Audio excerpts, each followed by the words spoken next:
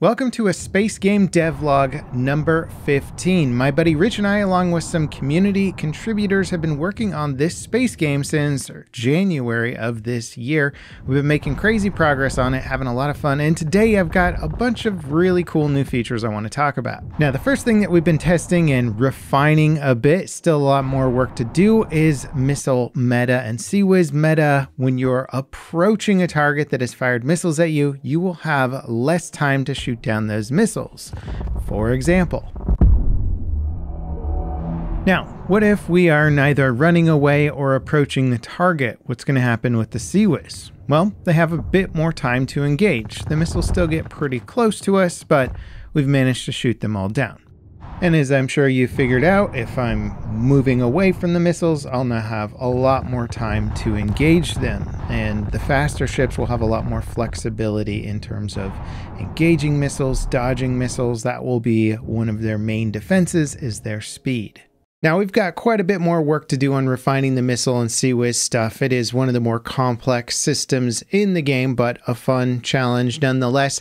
There's a ton of stuff I want to get into this week, but I want to first give a huge shout out to Skraler for basically turning our Discord into an acceptable place to discuss the game. He completely revamped the entire Discord, making new channels, setting up bots, creating themed channel ideas, moderating like crazy. Just done a fantastic job. We even have a new credits section now showing all the people who collaborated with the game and what they've actually added to the game. That helps me keep track of it, and anybody who's interested in the project can see who's been working on it and what they've done. So that's been just really exciting, and I'm excited about our Discord channel, which you should join if you're interested in following the game or even contributing in some discussion ideas and stuff like that. Now, one of the things that I enjoyed working on the most this last week were brand new asteroids. We're basically replacing all of the Space Creator Pro asteroids that I got in an Unreal Engine asset bundle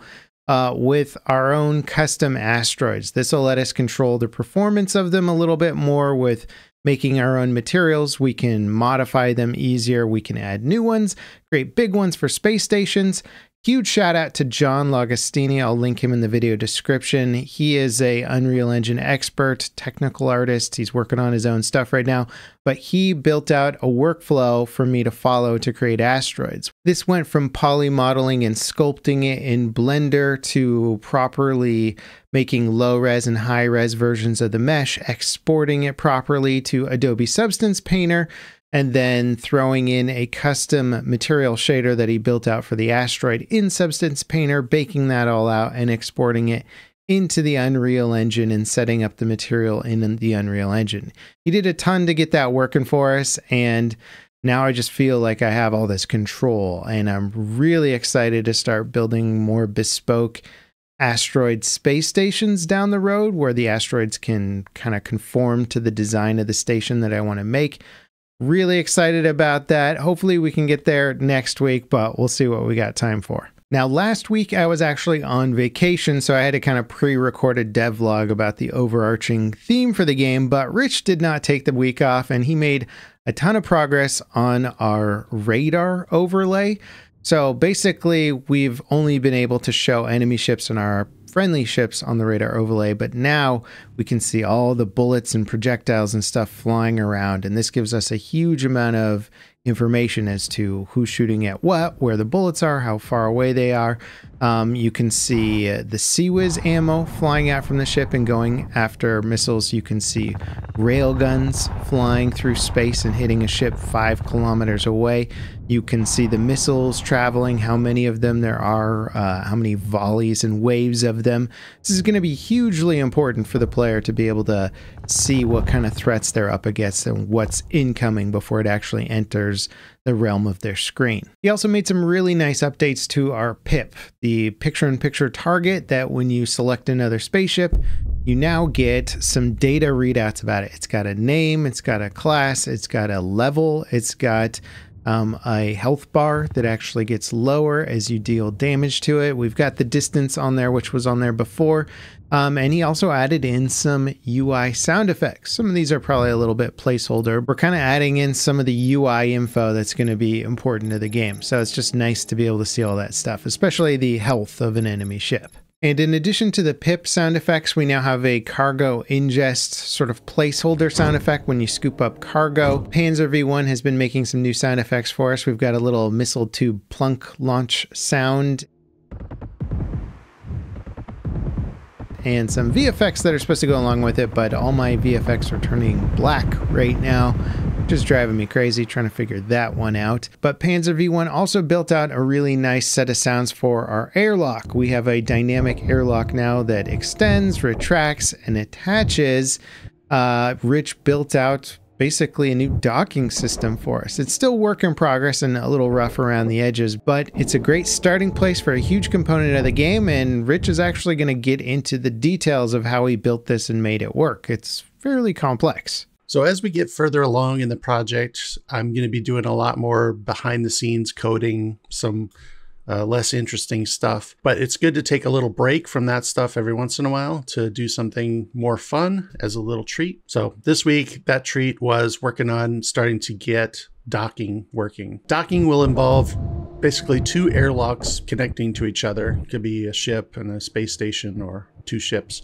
So I'll talk a little bit about how the airlock is implemented. Currently, the airlock has just 3 states that it could be in. It could be in a standby state, which means it's closed, but it's still ready to start docking with anything. It could be in the aligning state, which means it's close to another airlock and it's starting to get ready to connect to it. And finally, it can be in the docked state, which means it is currently connected to another airlock. There's also going to be transitions between these states. So when it's in standby and it starts aligning, we're going to extend the docking collar and start showing the UI for alignment. So because of these states and these transitions, I thought it was a good fit for a very common pattern in game development called FSM, or finite state machine. That really just means that something can be in one of multiple states, but it can't be in more than one state at a time, and also that there's transitions between those states. The setup for this is pretty simple. Here in my C++, I've just got an enumeration with 3 options: standby, aligning, or docked.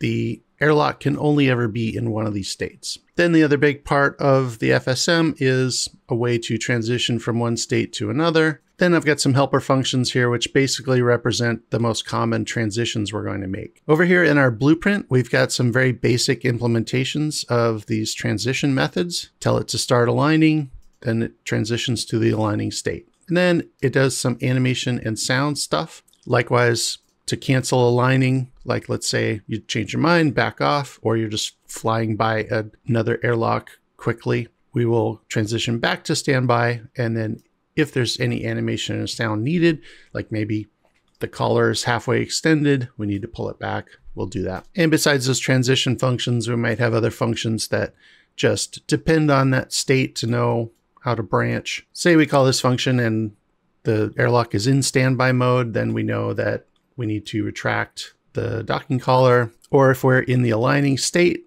then we need to extend the docking collar. And this is all just sound and animation. Another example of a function that depends on the state and does different things based on the state.